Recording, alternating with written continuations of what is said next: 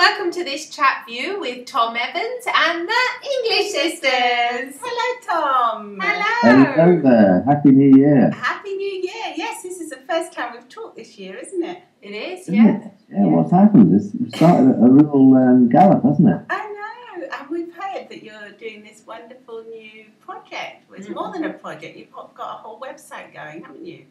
Recipes for fresh thinking. Yeah. Yeah, recipes for fresh thinking, yeah. And we want to do some cooking, don't we?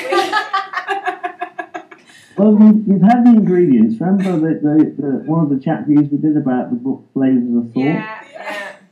So the flavours are the ingredients, and in the back of that book I show how you can put them together in recipes, and the whole recipe side of things has taken off.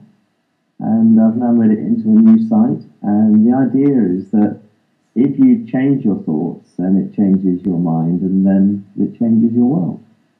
Well, we know a lot about that, don't we? Yeah, definitely. Yeah, it's well known, but we just forget. We don't think about thinking anymore, do we? We just think. It's like riding a bike. You don't think about riding that bike.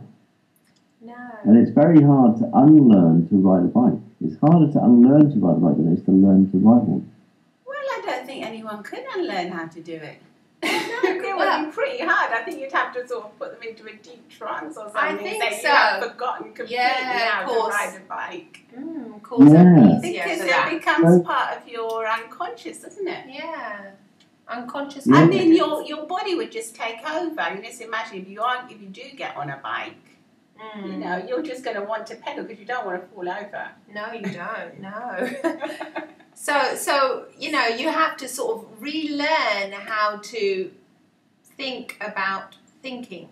So that's why it's so hard to do it on your own, I think. Yeah, you need to follow. So if you are in this habitual pattern of Yeah. doing something in a certain way and thinking these certain thoughts, it's going to be very difficult for you to get out of that on your own because you're holding You're not on aware to of it. You're not aware of you it. You are, but you're holding on to it because you think it's what's keeping you afloat. That's It's right. like on the bike, you don't want to fall down, do you? No, you don't. No. Yeah, If that makes any sense to you, Tom, we've gone off on a bit of a ramble there.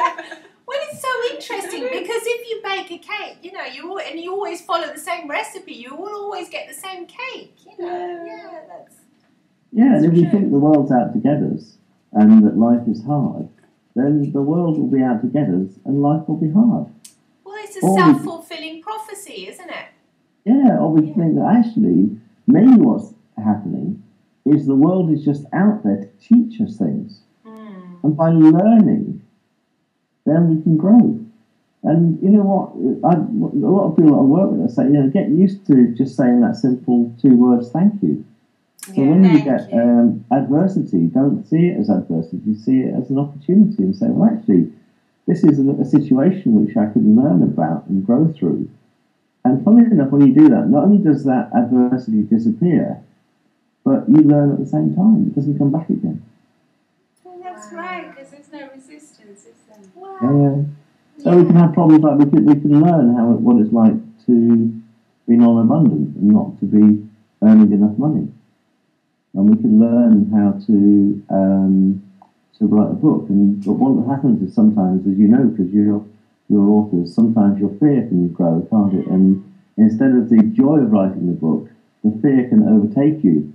And it can be very hard and everything can get overwhelming. And so that's a bit like when you're learning to ride that bike. It can be very difficult when you first think, how can I possibly balance on those 2 points? Yeah, you know, those 2 points where the tyres are touching the ground. It doesn't make logical sense, does it, to be able to do this? Usually someone helps you, though, when you ride a bike, don't they? They teach you. Someone helps you, you so know, you've got a helping hand. But like this recipes for fresh thinking, you can think of it like a helping hand. When you're learning to ride a bike, you've nearly always got someone that helps you. Yeah, or you've got those little 2 wheels that they stick on the back.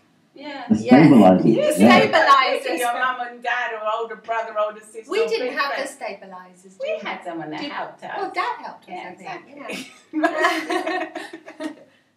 And actually, the site's all about this. The site is a stabiliser, so it's actually to get everyone riding, to give them gentle ways of. Every week we send everyone an email, and they get a different way of thinking. And just for this week, think about thinking in this way. Then the week after that, think about thinking in another way. And slowly you get to realise that we can be masters of our thoughts, not slaves to them. So they get like little tasks. Anyone that would join would get like a little task. Yeah, I've got this, it's like an autoresponder sequence that sends an email out every week. So I don't want to bombard people with an email every day. And just for this 1 week, I take a flavour of thought and say, just think about your thinking this way for this week, and then the next way for the next week, and the next way for the next week.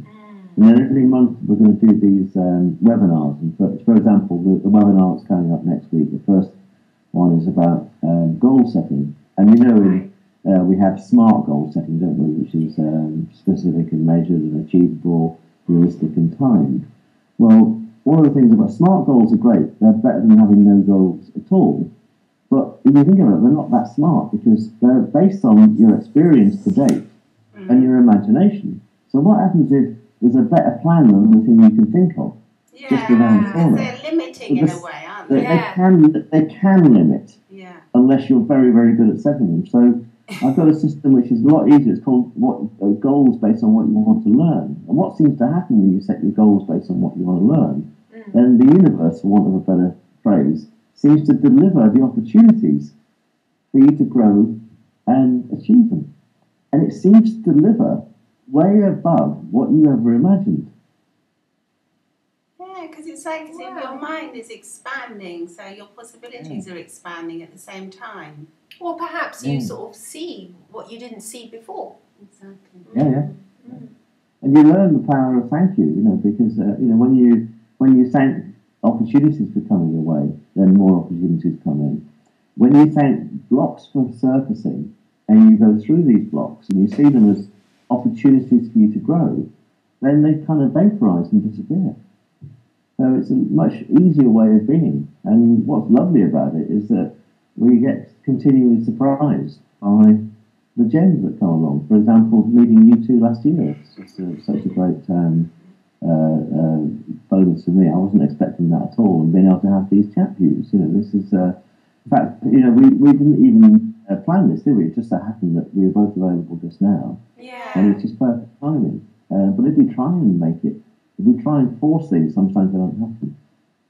No, if you're sort of too needy, they don't happen either, do they? If you really want something to happen right there and then, and you haven't got like the patience, it's like a little. If you plant a little seed in your garden, you can't expect it to grow straight away. You have to look after it and care for it. And if something goes wrong with it, you sort of give it a little helping hand, don't you? Well, you have to allow for the necessary time to. And they're two of the flavors of thought. One is germination, the other is cultivation. There you go. Oh, there you go. We probably remember that. We often put adaptations. So sometimes you've got to change things. So you might need to change the amount of water you put in, or the where it is in the garden, so it gets a little bit more sunlight, or you put some more compost in, or change the soil type and stuff like that. And those are metaphors for how we go on in life. Is that we start off with a seed, we want to grow it, but sometimes it doesn't go as we like, so we've got to change it a little bit. But when you get used to living in this way and thinking in this way, and taking your ego out of the situation and taking your conscious mind out of the situation, you can get into a situation where everything becomes very, very easy. And I'll give you an example of that. It's self-fulfilling. Is the site that we're talking about, recipesforfreshthinking.com, didn't exist even 2 months ago. And I just had the idea that I'd like to do this site. And the very day I had this idea, I put a tweet up onto it saying, anyone know anything about doing a membership site? And this lovely lady, Jackie Walker, said to me, well, there's a webinar this evening on how to grow a membership site. That's cute. And this lady, Karen Skidmore, who ended up being a mentor to me for growing the site, said, use this software, this software, this software, this software. Use this lady for support in America. She's really good at supporting these sites. And within 60 days, the site came together. So I've gone from 0 to fully functioning site. And we've got members signing up, people buying the products within 60 days. And that is an incredibly short space of time to get a new business venture together. It's like the fruition of a light bulb moment, isn't it? For you? And that was the seed. And I did some stupid things in those 60 days. I thought, well, it can't be that easy. I did the classic things I'll try. I know you said use that thing, but I'll try this one because that might be clever. The thing that I tried was worse, and the thing that I was recommending in the first place was absolutely perfect. And then you go, oh, you idiot. And what the point is, I just need to learn that I've been gifted this thing, and it's a great vehicle to share some of the gems that I've come across with the world. And a very easy way of doing it, because it's all done electronically. As you know, you're coming to the webinar next week. You haven't got to leave your home, and we can talk to the whole planet about these lovely, simple ways of being. Well, that's right, because we'll be attending next week, and we're looking forward to it. And it's probably something we wouldn't do because we have families, as we've got 2 children each, and so the evening is sort of family time, and we wouldn't be wanting to go out anywhere. No. So the fact that it is just at home, you could just say, okay, I'm just popping into the other room a minute. Yeah. Or even in the same room you're in, you can even share. Yeah. And it's so lovely, and you can involve your family in these kind of things as well, and they can become more open-minded and creative, and you have so many gems and gifts to share with the world, Tom, that it's, it really is a fabulous opportunity for anyone to, just to log in. And come and visit you. If you can't make it, then it'll be in the archives so people can play it back, in a couple of days later, or forever.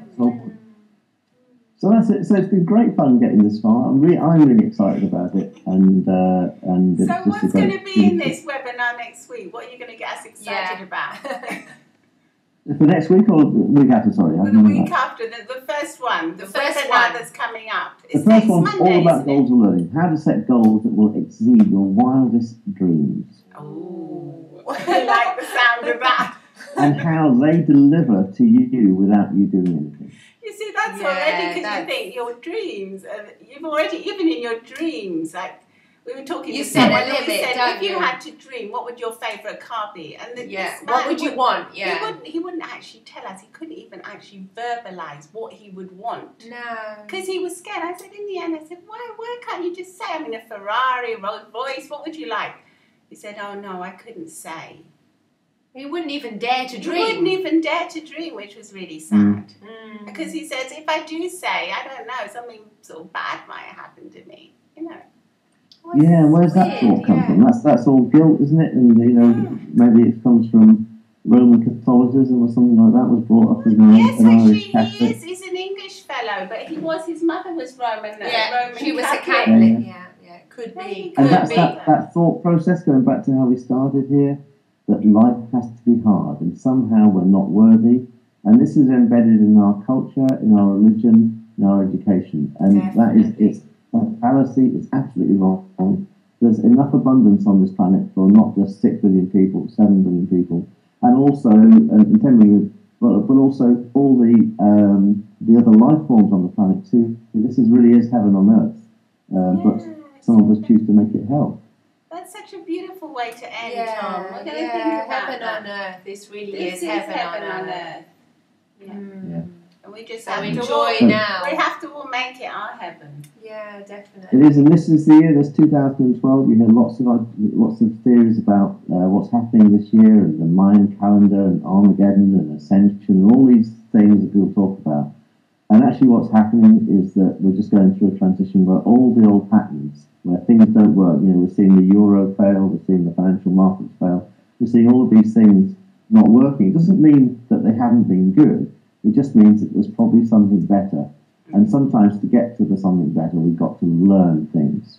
And by learning, we grow and we expand and we change our capabilities. By setting targets like, I must get $1 million, or I must earn that, get that Ferrari, we're missing the boat completely. It's not about that. And if you want another phrase just to end on, there's only one thing you can take with you, and that's your evolution.